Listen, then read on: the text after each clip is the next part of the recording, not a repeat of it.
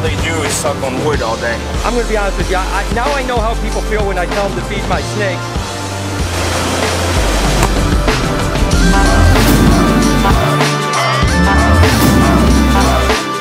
Hey, good morning everybody and welcome to the vlog. I am still down here in sunny Florida. I've got Paul Cuffaro in the house. I've been traveling with Savannah as always, and guess where I'm at right now? If you guys guess Kamp Kenan, you're 100% right. I've not seen this amazing pond from my friends from Aquascape yet, so let's go ahead and meet up with Kenan and start this amazing day. Of course, here's my boy Kenan. What is up, brother? How you doing, man?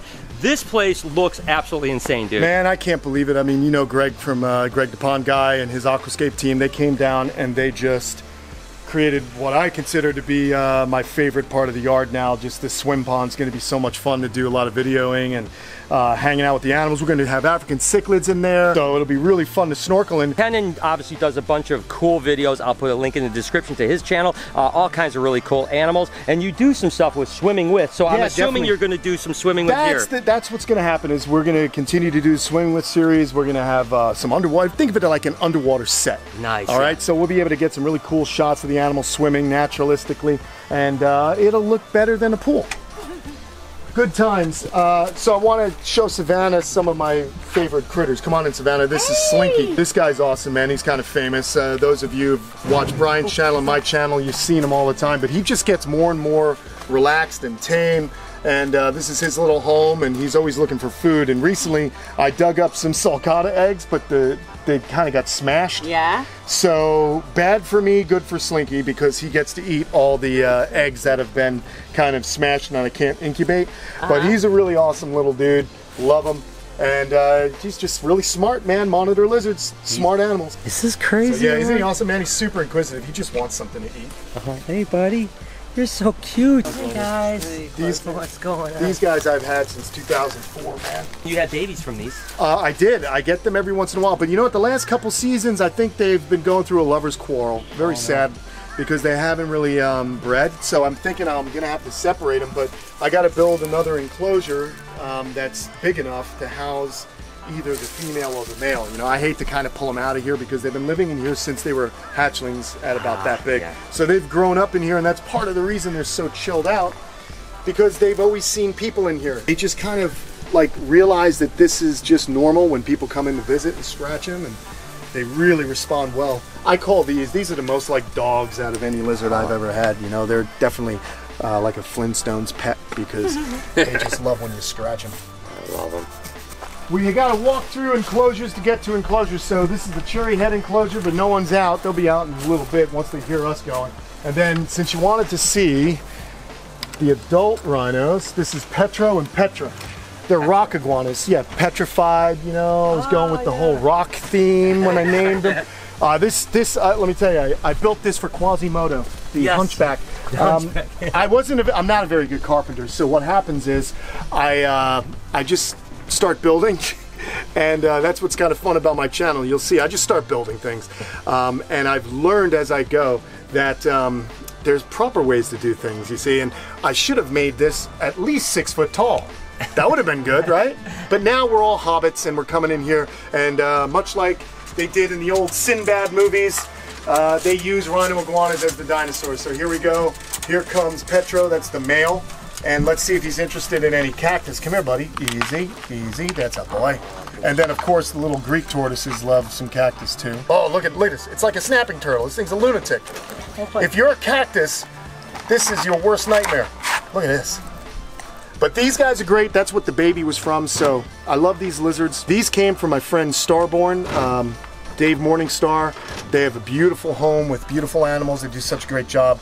So I acquired these guys about 5 years ago now, and they've been reproducing for me, so it's really neat. And again, if you guys really love Cyclura, you gotta go check out our buddy Ty Park on Instagram, because that dude, he's the lizard king. Oh, you guys remember Socrates, there's Socks for short, and then somewhere is Darwin and Nostradamus. But that's what's kind of fun. We have to look for the tortoises, and even a 350-pound tortoise can hide very well. But hey, I hear something rustling. So that's what's fun about living here at Kamp Kenan, is you get to go into the jungles of South Florida and you find giant tortoises. Oh my God. There is Darwin, man. That is huge. He's so It's big. a girl, actually. I tricked you. I faked you out. Now, I didn't name her, but she grew up. She was a little tortoise, came from Abbott's Turtle Farm in Cocoa Beach back in, oh my gosh, it would have been the 90s, early 90s. Went to Marin County, lived there for about 25, 24 years. Unfortunately, their owner passed away, and she was donated to the Turtle Survival Alliance, and they had me fly out and get her. And so she lives here at Kamp Kenan, man. It's awesome. What's great is she's very happy, and when she came in, she was overweight. A lot of Galapagos tortoises in captivity have some swelling at the base of their neck, and we don't exactly know exactly what that is. However, my anecdotal evidence, this isn't scientific, but anecdotally I believe it's a diet and exercise thing. These animals wander all over the islands. They eat very, very low nutrient rich food, and they have to climb. So if you look over there, their water dish is built up, so they have to climb up and go back down. That strengthens the back legs. And there, I'm happy to report that she's now a svelte 350 pounds. She's on the Kamp Kenan diet. This is Nostradamus. I got him at the Daytona Beach Reptile Expo in 2004, in August of 2004. And So you've had him a long time. I've had him a long time. What a beautiful. I know. This oh is my just gosh, incredible. This is incredible. And you know, they can feel through their shell.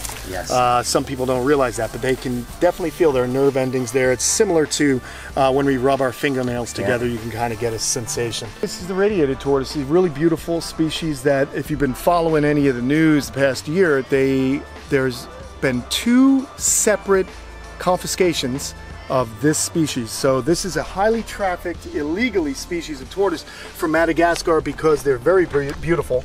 I think close to 20,000 animals were almost put into the black market, but thankfully they were stopped, and now they're back in Madagascar, and with people like the Turtle Survival Alliance, they've set up conservation centers in their country of origin to get those animals back to good health and then back out into the wild. But the problem is, man, with tortoises, is usually, and all wildlife, where these animals live, politically, socially, there's a lot of upheaval, and so not only do people pay the price for that, but the animals do. So if you walk by and you found one of these animals and you knew you could get like $50 and feed your family for a year, you're probably going to take that animal and try and sell it. It's just the facts of life.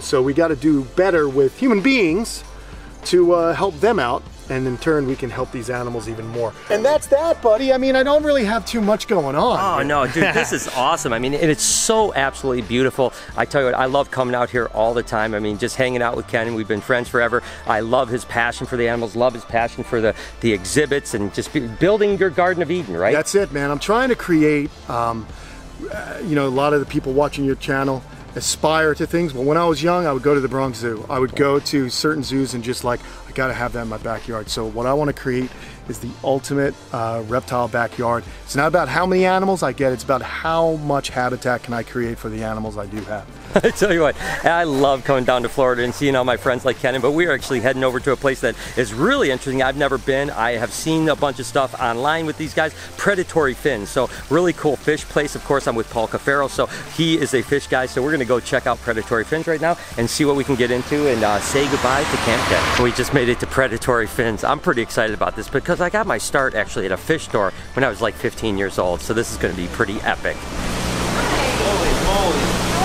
Good, how are you? Guys, take a look at this Fly River turtle right here. That is absolutely crazy. And look at these stingrays. Oh my gosh, it's crazy. There's like sturgeon in here. Got a big old catfish. Wow. Oh my gosh, that thing is crazy. Oh my gosh, look at these gars, alligator gar. Oh my gosh, these things are cool as could be. Arowana up here. Those arowana are so cool. Take a look at this. Oh my gosh. Holy cow. Big gray one. They look like a farmer. These are pockets. Yeah, big pocket. Oh my gosh. That's so cool. Big old Arapaima. Oh my gosh.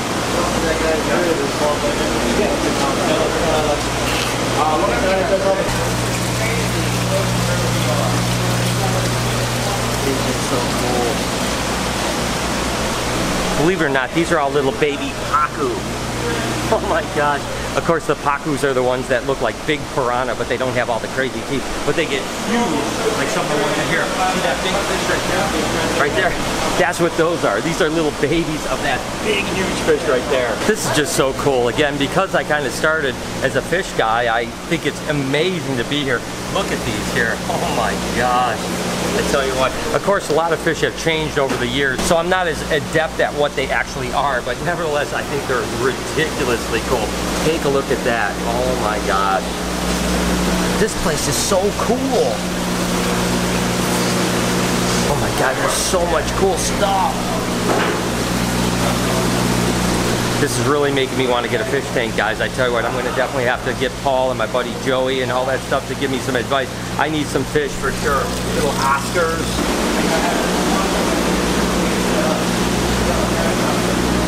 Wow. I have no idea even what these are, but look at how cool they are. What?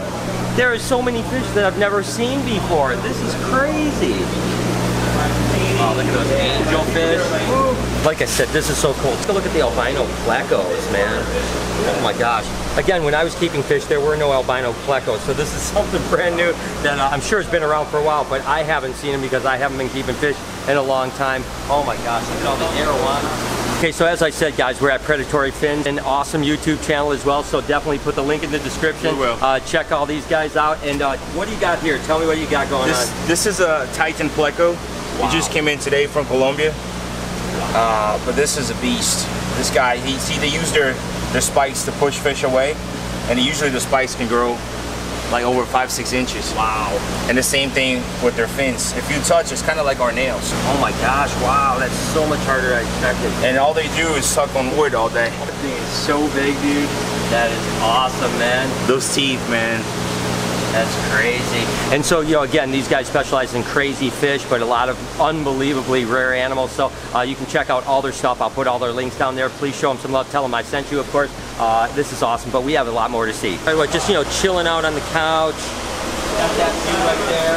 These fish right here. This isn't too bad, man. I tell you what, I could sit here for quite a while. I mean, look at the Arapaima and the arowana. Oh my gosh, and the pacu, and oh my gosh, this is so cool. Okay, so these Arapaima right here, they're huge and they're gonna explode. He's actually getting the ladder for us. It's gonna be crazy. This right here is what we're gonna feed him, I believe. So he does have silver sides, which they love, and everything in there eats silver sides. Now this is human grade alligator. So this is an American alligator meat. Savannah, sorry. Sustainability. Yes, but they eat this stuff out where they're from. So they're eating like baby caimans, birds, so whatever they can get a hold of. And in this case, today it's gonna be alligators. So this should be really cool.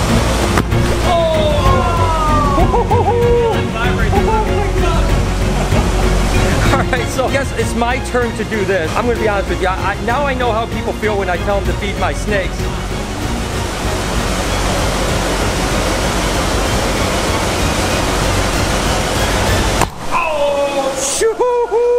Oh my God, that is just so, it is, I mean, it hits you in the chest, it's so crazy. Ooh, doggy, that is freaking awesome.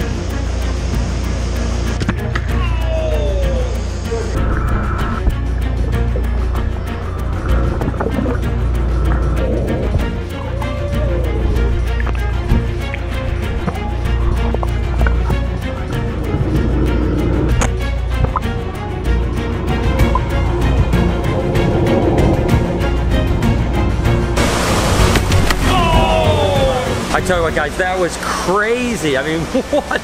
Those are, I want to get some of those fish. They are insane.